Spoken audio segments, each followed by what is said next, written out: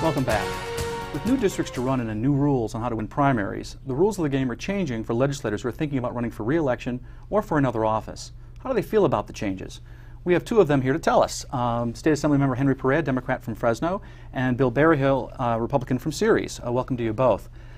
So, theoretically, these changes are supposed to increase compromise, reduce gridlock, and improve civility. Do you think they will? I hope they will. I think that redistricting in the open primary is going to have a bigger impact in the large urban areas where seats are often safe. In the Valley, I think you find a lot of Democrats and Republicans that tend to be more moderate. So we're used to campaigning, in a way that redistricting and open primaries will force, I think, the rest of the state to. So I'm very hopeful and very supportive of both changes. You know, it's interesting you say that because a lot of times people don't call the legislators from our area Republicans or Democrats. They're often referred to as Valleycrats. Right. And so I think that kind of follows up on what you're saying. Well, what do you think, Assemblymember Berryhill? Do you think it's going to have an effect? Yeah, I would agree with what Henry said. The Valley seats, the Valley's the Valley, and it tends to be just a little either to the left or a little to the right of the line. But when you get into some of the mountain seats, they're very conservative, and the urban seats are oftentimes very liberal. Those seats, it's going to be a game changer for. And so, yeah, it should make more competitive seats, and I think that's better for the process.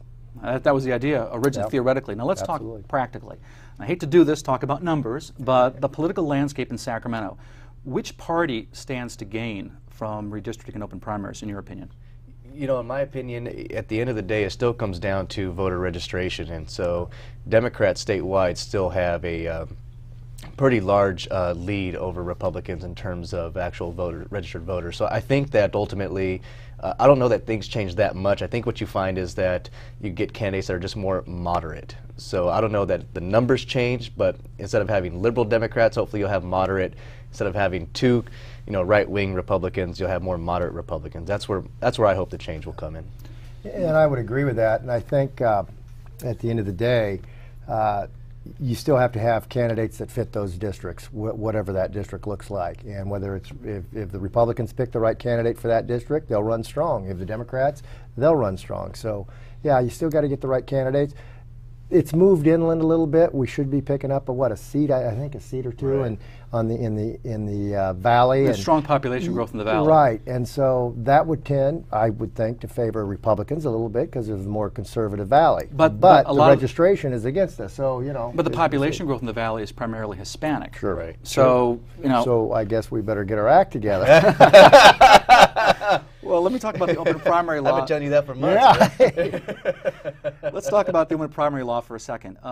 What impact do you think it's going to have on political parties in California? Is it going to make it stronger, make them stronger or weaker?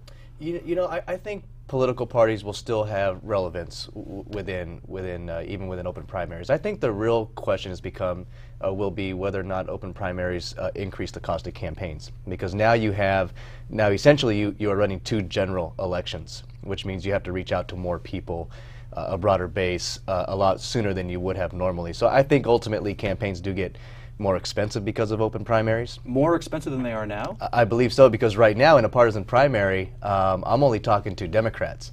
And then when I get to the general, I'm talking to Democrats and Republicans. Now I'll be doing, I'll be essentially running two general election campaigns. It's kind of the unintended consequences sometimes of these kinds of initiatives. Let me ask you, Assemblymember Berryhill, about the money in politics that Assemblymember Perea just mentioned. As he said, a lot of people think that it's going to increase the flow of money into politics. Is that a good thing or a bad thing? Oftentimes, I think over the years, a lot of the political reforms that were meant to throttle down the amount of money that goes into politics, I really haven't made it any better. So I'm not sure it really hurts that there's more money. It hurts the candidates because we got to go out there asking for more money. Darling for dollars. But yeah, it takes more of your time. Instead of being out meeting with people, you're spending more time raising money. And so that's, in my book, that's not productive politically, but it's part of the necessity of the way campaigns are run.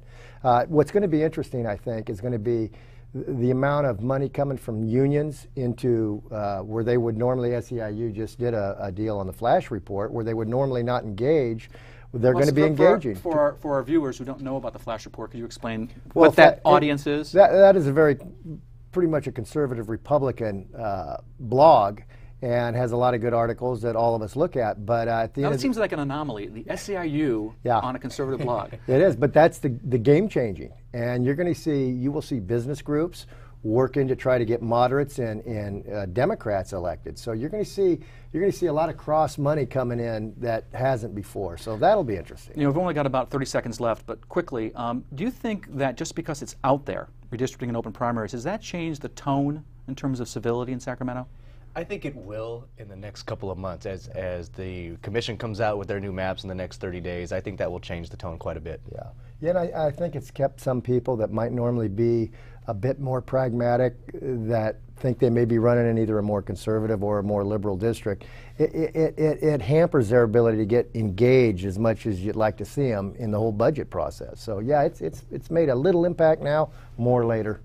Well, thank you very much for being with us. When we come back, we'll get the take from two veteran Sacramento reporters, John Myers and Dan Walters. That conversation in a moment. This is the Maddy Report. If you'd like to share your thoughts about the points and opinions expressed in the Maddy Report, visit our website at valleypbs.org/Maddy.